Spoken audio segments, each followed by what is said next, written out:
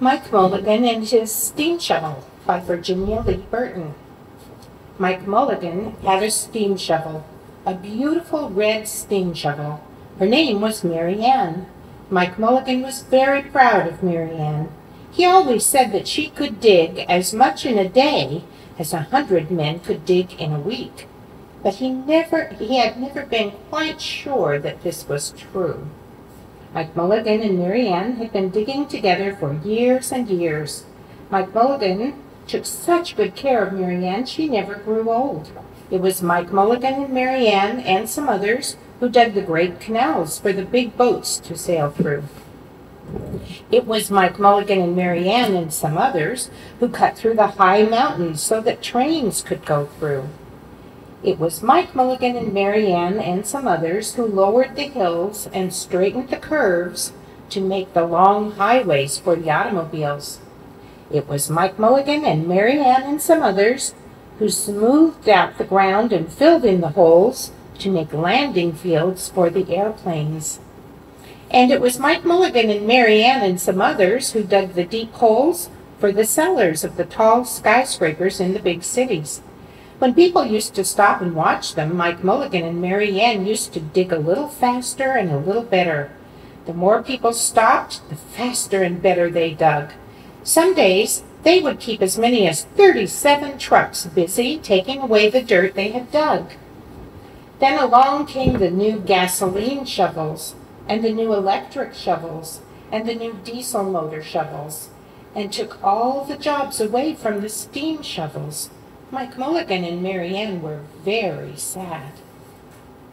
All the other steam shovels were being sold for junk or left out in the old gravel pits to rust and fall apart. Mike Mulligan loved Mary Ann. He couldn't do that to her.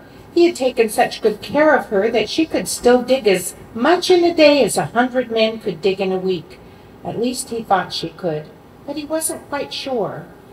Everywhere they went, the new gas shovels and the new electric shovels and the new diesel motor shovels had all the jobs. No one wanted Mike Mulligan and Mary Ann anymore. Then one day Mike read in the newspaper that the town of Popperville was going to build a new town hall. "We are going to dig the cellar of that town hall," said Mike to Mary Ann, and off they started. They left the canals and the railroads and the highways and the airports and the big cities where no one wanted them anymore and went away out in the country.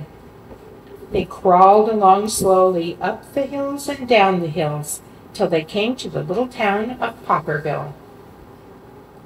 When they got there, they found that the selectmen were just deciding who should dig the cellar for the new town hall.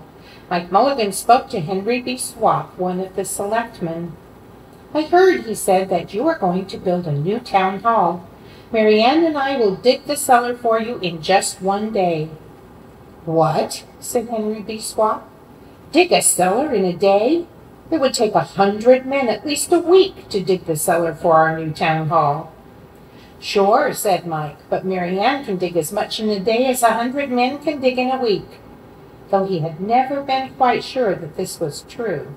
Then he added, "If we can't do it, you won't have to pay." Henry B. Swap thought this would be an easy way to get part of the cellar dug for nothing, so he smiled in a rather mean way and gave the job of digging the cellar of the new town hall to Mike Mulligan and Mary Ann. They started in early the next morning, just as the sun was coming up. Soon a little boy came along. "Do you think you'll finish by sundown?" he said to Mike Mulligan. "Sure," said Mike, "if you stay and watch us. We always work faster and better when someone is watching us." So the little boy stayed to watch. Then Mrs. McGillicuddy, Henry B. Swap, and the town constable came over to see what was happening, and they stayed to watch. Mike Mulligan and Mary Ann dug a little faster and a little better. This gave the boy a good idea.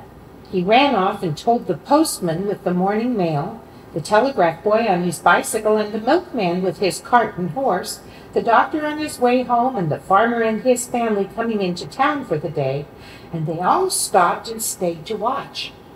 That made Mike Mulligan and Mary Ann dig a little faster and a little better. They finished the first corner neat and square, but the sun was getting higher. Clang, clang, clang! The fire department arrived. They had seen the smoke and thought there was a fire. Then the little boy said, "Why don't you stay and watch?" So the fire department of Popperville stayed to watch Mike Mulligan and Mary Ann. When they heard the fire engine, the children in the school across the street couldn't keep their eyes on their lessons. The teacher called a long recess, and the whole school came out to watch. That made Mike Mulligan and Mary Ann dig still faster and still better. They finished the second corner neat and square, but the sun was right up in the top of the sky. Now the girl who answers the telephone called up the next towns of Bangerville and Popperville and Kipperville and Copperville and told them what was happening in Copperville. All the people came to see if Mike Mulligan and his steam shovel could dig the cellar in just one day. The more people came, the faster Mike Mulligan and Mary Ann dug. But they would have to hurry. They were only halfway through and the sun was beginning to go down. They finished the third corner, neat and square. Never had Mike Mulligan and Mary Ann had so many people to watch them. Never had they dug so fast and so well, and never had the sun seemed to go down so fast. "Hurry, Mike Mulligan, hurry, hurry!" shouted the little boy. "There's not much more time."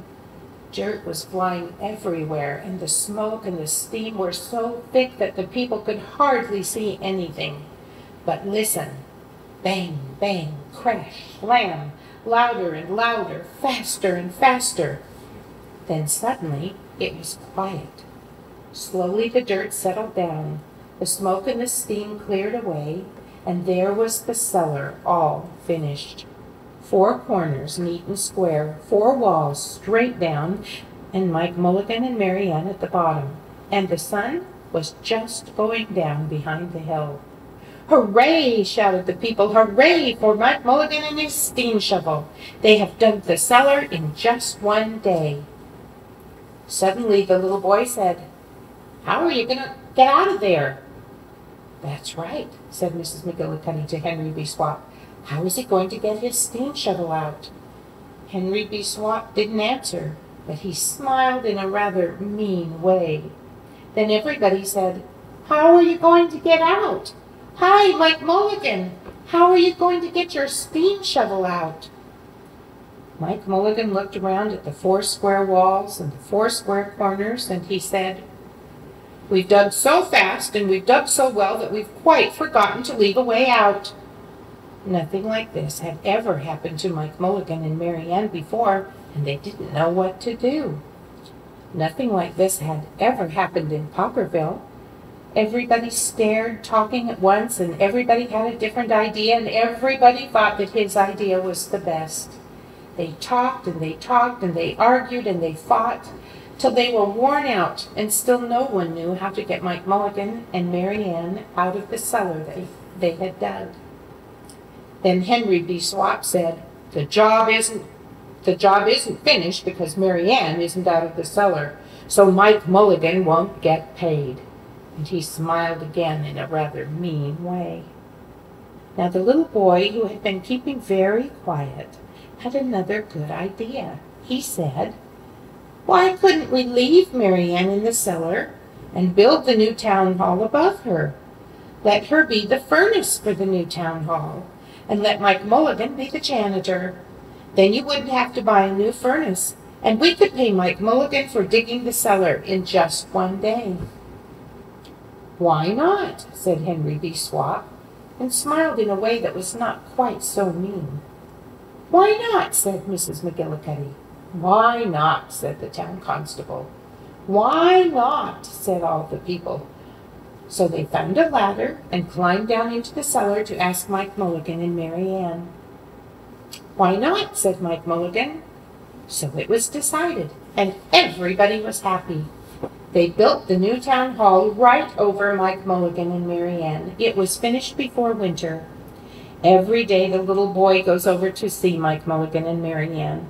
and Mrs. McGillicuddy takes him nice hot apple pies.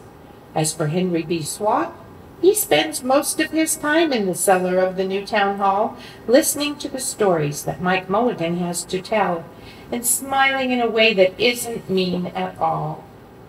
Now, when you go to Popperville, be sure to go down in the cellar of the new town hall. There they'll be, Mike Mulligan and Mary Ann, Mike in his rocking chair and smoking his pipe, and Mary Ann beside him warming up the meetings in the new town hall.